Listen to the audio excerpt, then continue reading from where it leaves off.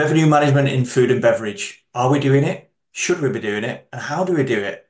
Here to tell us more is Alessio Di Gaetano from DynamEat. Hi, Alessio, how are you? Hi, Jason. I'm good. How are you? Good? Fantastic. Yeah, lovely, Great. lovely to have you on the show. And I appreciate your time because I know you're a very busy man. So let's dive straight in. I've been so looking forward to this show. But firstly, tell us about you. Go back in your career and tell us a little bit about how you got to where you are at the minute. Yeah, first of all, thank you so much, Jason, to have me here. It's for me, it's a pleasure to a little bit to share my experience and also what we do in DynamEat. So I mean, as you said, I'm Alessio Di Gaetano. I'm the Chief Revenue Officer and the co-founder of DynamEat. All my experience is related to tourism. I start working in the hotels and the hospitality in the hotels mainly more than 15 years ago. I went through different positions, mainly operations. So I've been in reception, uh, reservation, and so on. And then in 2000, I think it was 2011. Yes, I basically attended a master here in Spain. It was related to revenue management, and it's for me from that time start a new love where what I used to call no. So I started my love for revenue management for this discipline. From that point, I started to work on the revenue management department before on in Melia Hotels International, and then within an H hotel group, where I've been through different positions from cluster to property revenue manager till global senior position, no. So give him that that full overview of the revenue management and all the possibility that you have. And exactly when I basically start on the revenue management on a global standpoint, you start also to work on project. No, it's not like revenue. It's more related to project. So you are taking care of specific things. So one of my project was to develop, let's say, the strategy for the total revenue management. It's something that we hear from years, no, since years. We hear about total revenue, and from that I started to think. I think it was 2017 how it was possible also to do revenue management for restaurant, and that is where started the idea of DynamEat. So it was I would say, due to my background and due to my restless need to do things and to apply revenue to other things, I land basically to DynamEat. And yeah, and today, as I said, I'm the responsible of sales and marketing for DynamEat, which is basically a platform that helps restaurant and hotels restaurant to optimize their F&B operation. We do that through one of the main concept of revenue, that is the dynamic pricing, and then there is another lever that we call, let's say, we call smart menu. And yeah, so happy of our journey so far. And this is a little bit a resume of myself and my experience. Fantastic. Brilliant. Tell us a little bit more about DynamEat then, in terms of operationally, how does it work?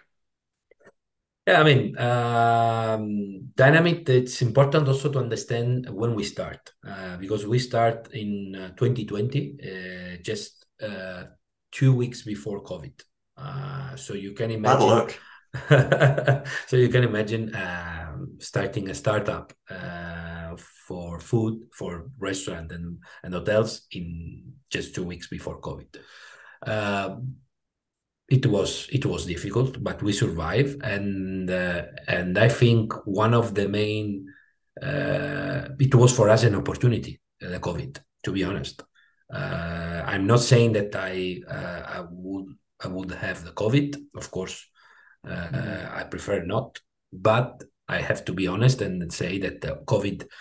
For us, it was good because the QR code, the digital menu, and these things had been Mm. completely changed after the COVID. No, so DynamEat basically is for those that know revenue management. Is like a revenue management system that we have since 40 years, 20, more than 20 years already in the industry, that helps you to optimize the pricing, no, of your rooms. No, DynamEat is a sort of revenue management system, only focus on the F&B, so only on the restaurant. Operational basically work. We have a two-way integration with the POS. So not with the PMS, with the POS of the restaurant. That is the point of sales of the system they use to manage. And from one way, basically, we collect historic data. Once we process those historic data, of course, we don't process. It's the machine, the algorithm that is process the data, is basically giving back recommendation. Those recommendations are both in terms of pricing, and those recommendations in terms of pricing are directly pushed to the POS. Okay, so there is no manual work. So that is the second way integration with the POS. So that is the real step. No, we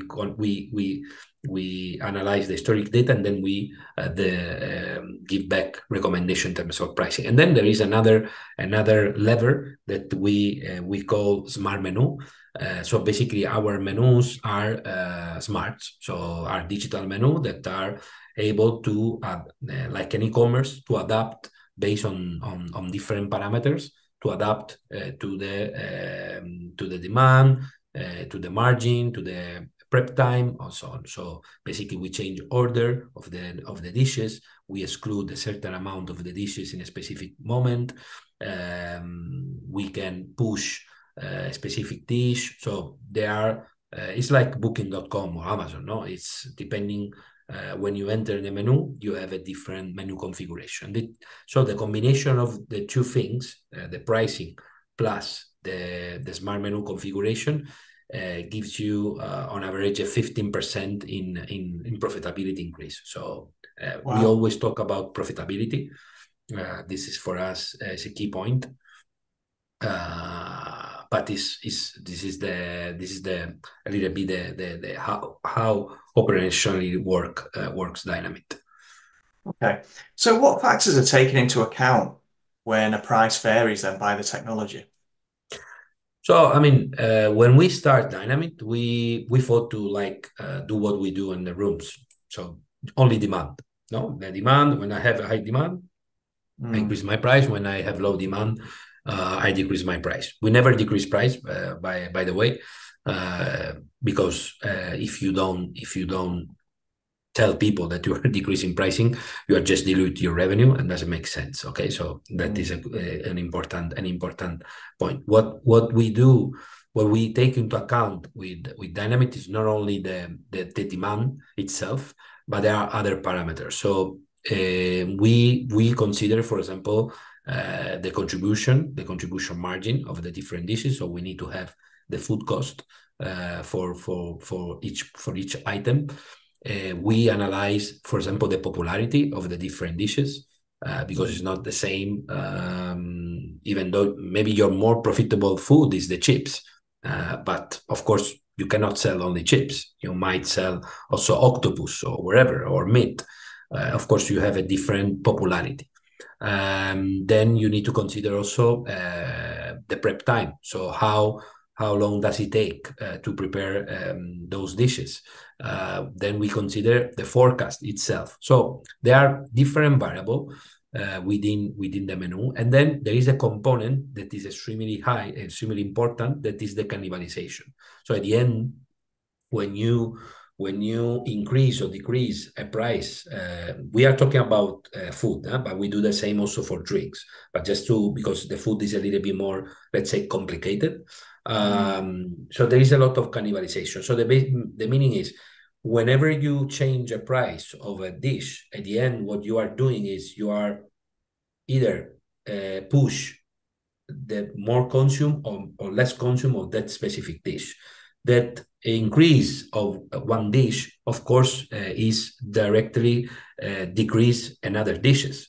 That is the things, because at the end you have a stomach capacity. No, you have you cannot Mm. eat free hamburger. I mean, of course you can, but then it would be a bit difficult. But the reality is that you need to be extremely careful when you whenever you change pricing, whenever you do things, because that cannibalization component is extremely important. But it's also the success, because at the end for us is you can increase, for example, the pricing of the hamburger, not because you want to sell the hamburger to a higher price, but maybe because you want to push the selling of the steak that has a higher margin. So Yeah. that is how the machine is thinking, and the product mix we try to optimize. So that is the point. It's not just to selling higher, we always say, is to selling better. So optimize your product mix.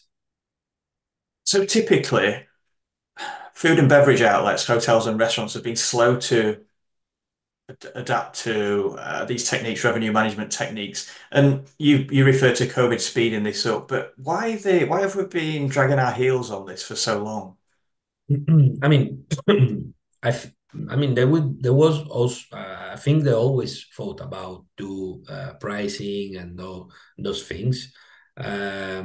Is an industry of the restaurant is an industry um, that are very old style in some specific things.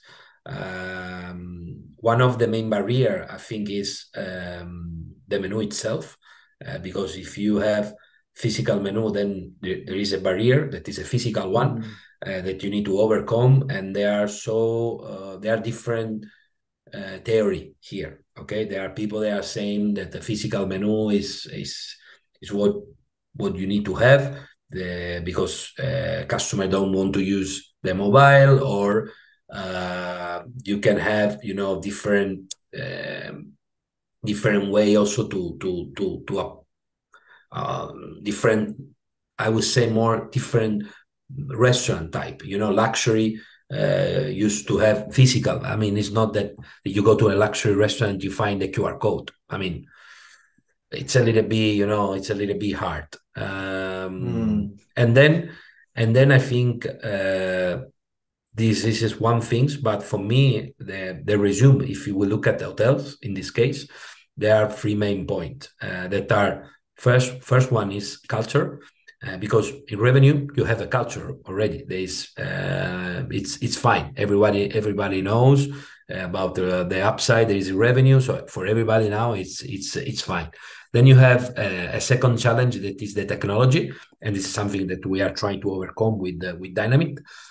And then, of course, there is for me, lack of processes. So who is the owner of doing that? Because at the end, when you look at the revenue management, it's easy. It's a revenue manager that is doing pricing for the rooms. But in the restaurant, who is the owner? Mm. Is especially in hotel. Who is the revenue manager, or is the F&B if the F&B manager is the. So there Yeah. is a lot of is marketing, because also there is marketing, because they do the design of the menu, blah blah blah. So there are so Mm. many people involved that there is not the same in the rooms. So I think Yeah. when you want to implement a specific strategy like this, there are several things that you need to go through. But I would say these are the main things that have been delayed. No, this approach, or this Yeah. the application. Agree 100%. I mean, I talked to you about it off screen when I was revenue managing. I never revenue managed food and beverage to the extent that you're talking about. That was always chef's responsibility. It was his GP to achieve. Never sat down with the head chef and the head of marketing and looked at menu engineering. And Perhaps no now one the is doing. technologies. you Yeah, know. yeah. But now the Otherwise, tech's here, that's become much more easy, I presume, and COVID's speeded things up to the extent where we were forced to kind of look at things a little bit differently. That obviously helps with your business. yeah, I mean, I've been talking with and we have some very good client with us, and there is no one approach to this. There is no, I think, the right one. For me is and for me one of the key point for especially for revenue in the hotels is to have curiosity, to really open your mind on things that you were not thinking. As I mean, I was like this when I was a revenue man. I always think with my GM. I remember we sit down in the meeting, we start to analyze the parking, how we can make more money from the parking, because at the end is, I mean, you have those assets. So you Yeah. need to see how you can take the most of it, not just from the rooms, but also from other things. Mm. But indeed, the you need to go and stay closer to those people. So I have one specific example that I think is the way to do revenue for a restaurant. And I've seen the revenue manager go to the with the operational manager, stay close, discuss, okay, the menu, how many people do we have. So you're really on those things. The reality is that today there are also kind of the way we are working with the AI, those things. We tend to not to have enough people. So the reality is, maybe in a company, I don't know, a big company, maybe a revenue manager is doing 3 4 hotels. So how is supposed to have time to go and speak with a chef? That is not Yeah. possible. I mean, Yeah. so you need also to think, and that is the process. That is the culture. So maybe you need someone like the one they have in airlines. An ancillary revenue manager Yeah. that is Yeah. taking care just of those revenue stream, or like the Yeah. cruise. The cruise, they have the onboard revenue manager, the cruise ship. So, and it's a massive, because when you stay 7 days in a crew, because you are sailing, you stay 7 days. I've been working a cruise. Those people are people crazy going around with money because they don't know Yeah. what to do. So I don't know. I'm not meaning that you need to, like chicken, but it's like you have a huge opportunity at the end. That is the reality. So, and Yeah, that it is needs revenue managing. The potential there is that's. massive. I mean, even for a Mhm. hotel, you've got the spa, you've got the golf, you've got the car park, you've got the Correct. F&B operation can be massive. Exactly. So I think there is several things to be. If I would have an hotel like this, I would. I'm sure if I come back in revenue management, going to be a revenue manager for a big property, I would love to do everything. So be part of everything. Be part of the pricing, of course, working with other department, but be the strategic thinking of that of that Mm. of that. Of that revenue stream. So that is the things. Absolutely. I always find that it's fascinating what as customers will put up with in terms of dynamic pricing. And I tell a story sometimes to students on guest lectures that I do about Coca-Cola years ago tried varying the price dynamically based on, from their vending machines, that is, based on the weather. So weather was hot, everyone wanted Coke, price higher. In the winter, you could buy it cheaper. And we Mhm. absolutely decided as a customer base that wasn't for us and we were not having that. Do you find that there's any resistance, reluctance among customers with smart pricing on the menu? Do they object to paying? We're all accustomed to it paying less if we go out for lunch versus dinner. But to the extent you're talking, do you find there's any resistance from customers to that level of dynamic pricing? I mean, if you, I think if you think, for example, no, to the rooms. Now today is normal to have people understand that they pay a different price for the room, for the Mm. airline, and so on. So this has been a process. It's not like from one day to another. And I think no one is happy to pay a higher price. No one, even though it's accepted. No. Okay, so that is Yeah. the reality. We're all Now, much happier when the dynamic pricing yields downwards and we're paying less at off-peak times. correct, correct. So everybody, if you ask to the people, no one will say, "No, of course I accept to pay more." No, I accept to pay more. Of course, if there is, a specific upgrade for me, or there is an exclusivity, so that is when people are willing to pay more. So there is like something behind. Of course, people say, "Okay, but if it's the same spaghetti, why I should pay more one day versus another?" No. So in that way, I think we are all agree. So now with the data that we have, this is one of the main bias when we start working with any restaurant is exactly the pricing. You know, how my customer will react to the pricing change, how this will be. So the reality is, since we start, we had more than, I would say, more than already 5 million people going through our restaurant, and we only have to complain in terms of pricing. So that is, I mean, it's ridiculous, the number, because Mm. so the reality is that people do not see the pricing change. I don't know.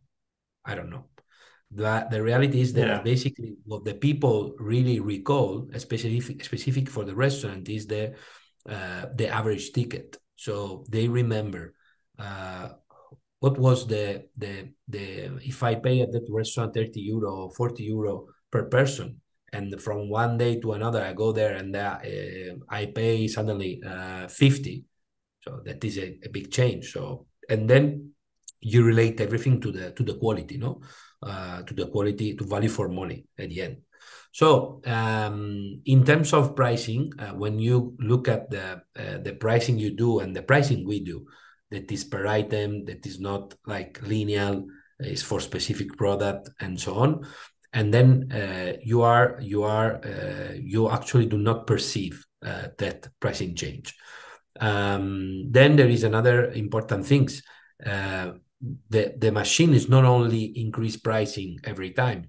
For example, it's possible that the demand is one thing, but you have also product that maybe you can even try to decrease pricing to push a little bit more the selling during the specific service. I mean, for example, you imagine the starters, no, those things that you can have more because you are more people, so you have more things. And then there are again parameter like popularity of things that the machine maybe do not change the price, no, in no because the demand for that product is stable, so it doesn't need to do any adjustment. So in terms of customer reaction today, we don't have our data are there, and then an external data that is not belong to DynamEat is the status of the industry. That is a report that is doing the National American Association, the National Restaurant Association in US, where basically the 79% of the people surveyed were accepting the dynamic pricing. So they were accepting Mm. the dynamic pricing in the industry, because at the end it's also a matter of perspective, Jason. Imagine that I'm telling you on Saturday you are going to pay more, but I can tell you also that on Wednesday and Thursday you are going to pay less. So I think is a way also you the perspective you say the same thing at the end. Mm. So I think is something that they need to be accepted, and a restaurant as the first one to fear this. Huh? So it's the main fear is from restaurant, but then when they see the customer reaction, but basically it's not there. And I'm talking Yeah. about also hotels that they have, repetitive customer. They stay there 5, 7 night, so and they go to the restaurant maybe 4 night in a row. Yeah. No, absolutely. Absolutely. So moving away from DynamEat for a second, take as an example, take a small restaurant without too much tech that's absolutely no idea how to implement a revenue management system. How would you suggest getting one off the ground? I mean, for me, first of all, they need to have their own work done.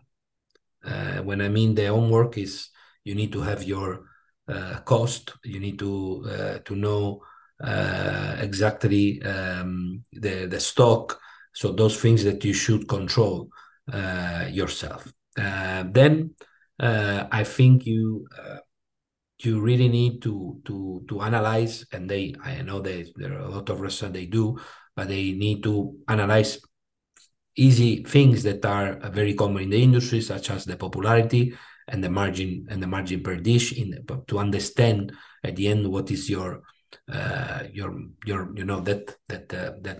that graph that show you which are your stars product, which are your dogs, and so on. Okay, that Yeah, is there's nothing new about that.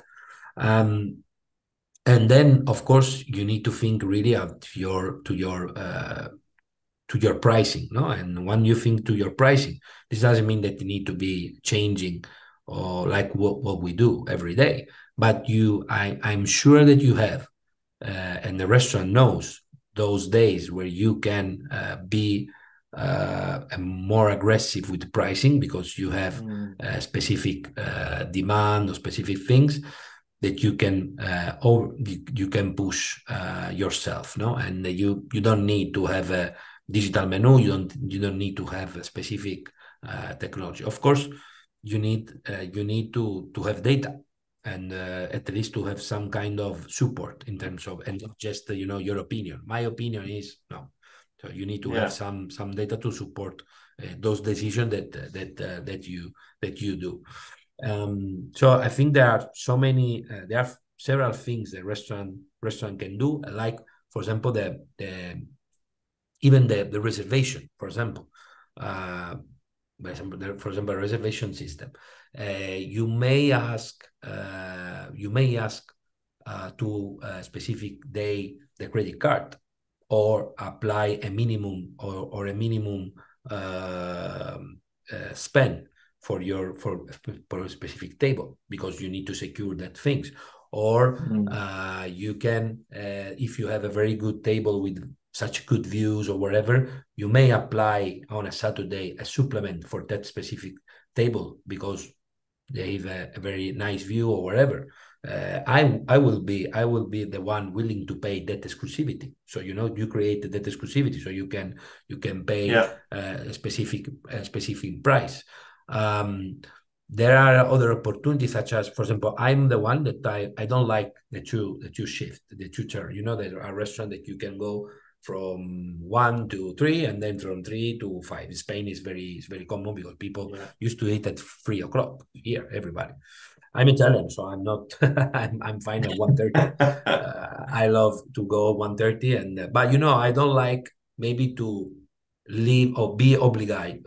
Sorry, to be like to leave the table by 3 p.m. So maybe do you have there an opportunity to? So did you ever calculate how much the profit you have to resell that table? I don't mean to, because people, when you ask to the restaurant, say no, I prefer to resell my table. Yeah, but what is the profit? What is the Yeah, profit yeah, once you take out all the cost, the waiters, the things to resell that table?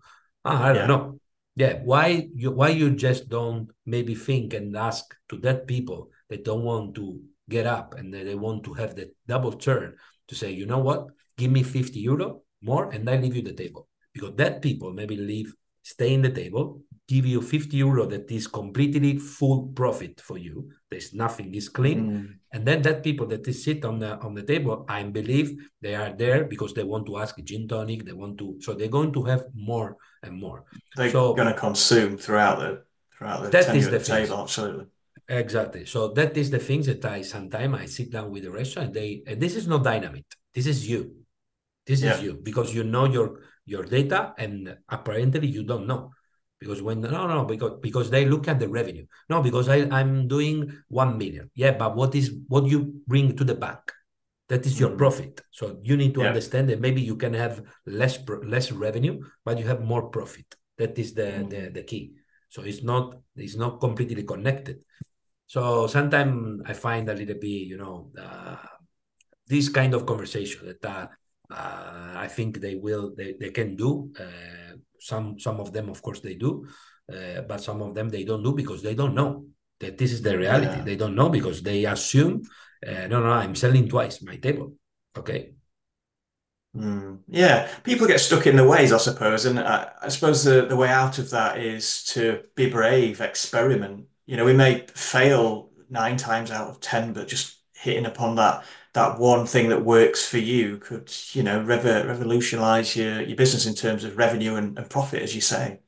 Exactly, and when really start the idea of DynamEat, it was I always recall it was for a restaurant not in Rome, in the outskirts of Rome. They're looking in a very nice restaurant, looking at a lake.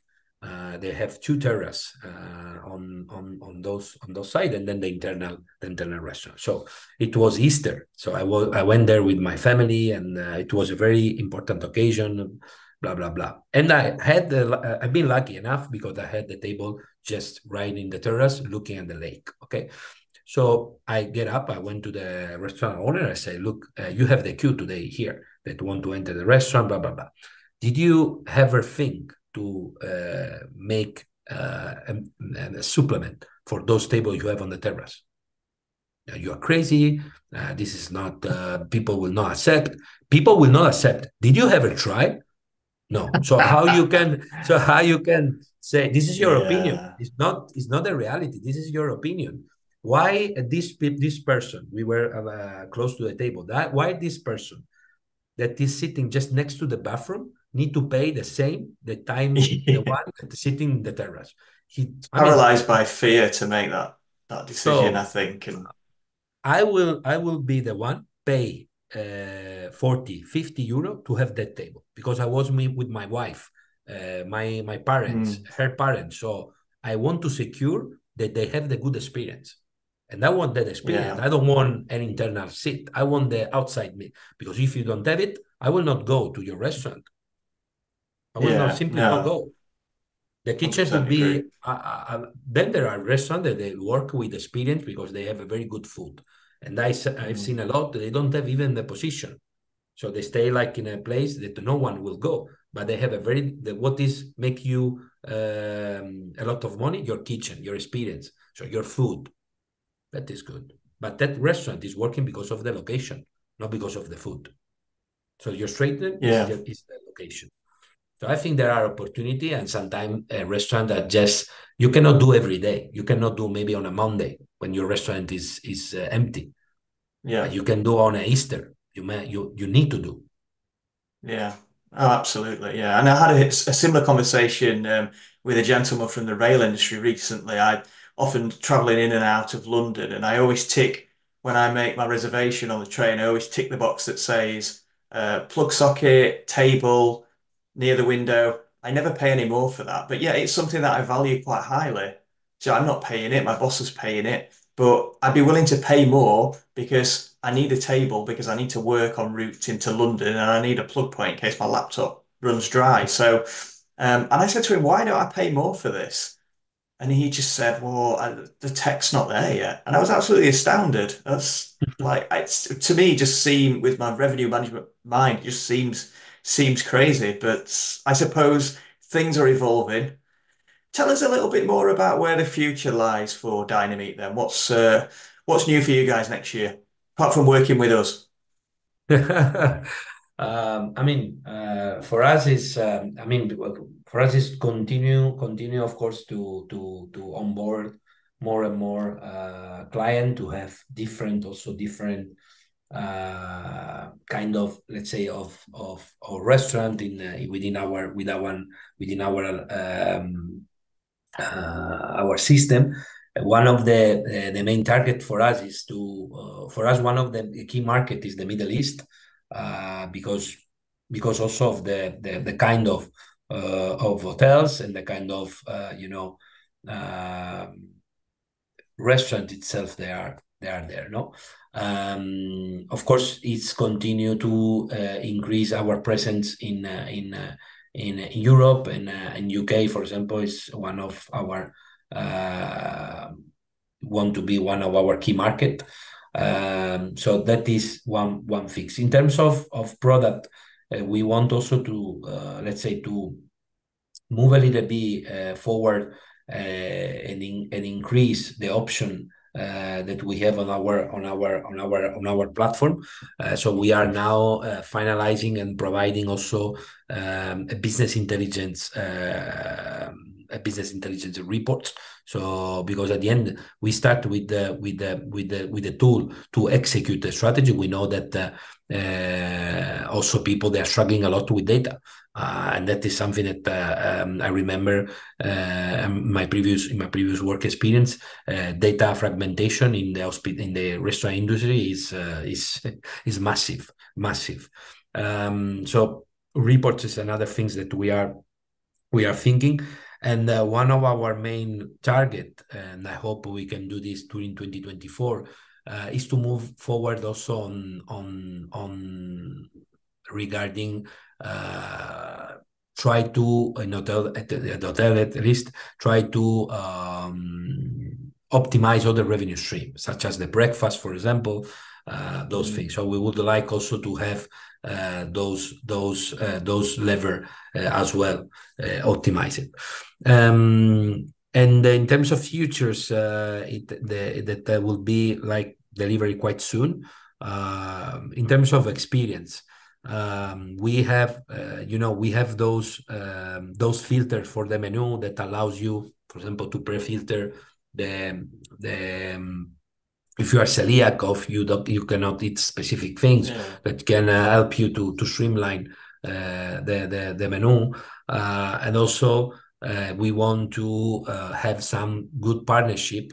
We are looking to good important partnership for the future, to allow us to improve our technology without investing ourselves on those things. For example, I don't know, the order and pay. We don't have order and pay, but we know that maybe for specific concept, like the room service or the pool bar or the beach club, those things, it could be very good to have also the possibility to Mm. order and make the payment itself. So we don't have that technology. Is something that need a lot of efforts in terms of not only investment but also effort in the tech part and those things. But there are a lot of platform out there, so we are always thinking like what I can do in terms of partnership to try to have that, let's say, cover, not from me, from another, but working in together. So that are the main things that we